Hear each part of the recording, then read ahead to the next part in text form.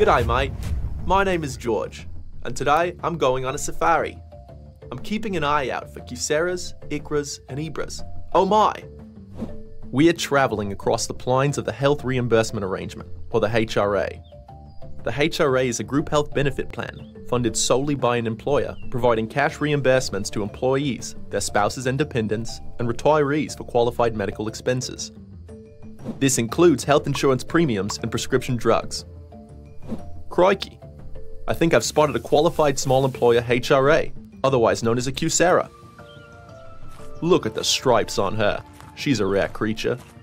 In fact, she's so rare, she can only be provided by employers with fewer than 50 employees. A QSEHRA has contribution and reimbursement limits differing for single persons and families. In order to maintain a QSEHRA, the employee must have and maintain minimum essential coverage.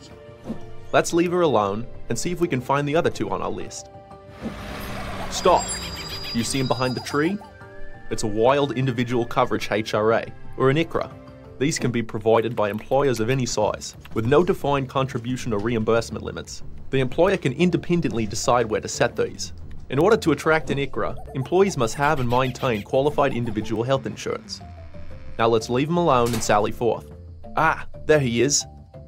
The elusive accepted benefit HRA, also called an EBHRA.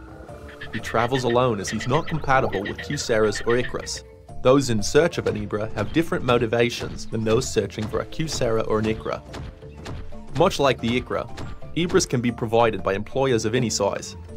However, EBHRAs have contribution and reimbursement limits of $1,800 indexed annually. Luckily, there are no employee requirements to attract an EBHRA. Don't get lost in the jungle of plans and regulations. WebCE offers plenty of courses to help you navigate through the jungle of healthcare plans. To view our catalogue, visit www.webce.com or give us a call at 877-488-9308.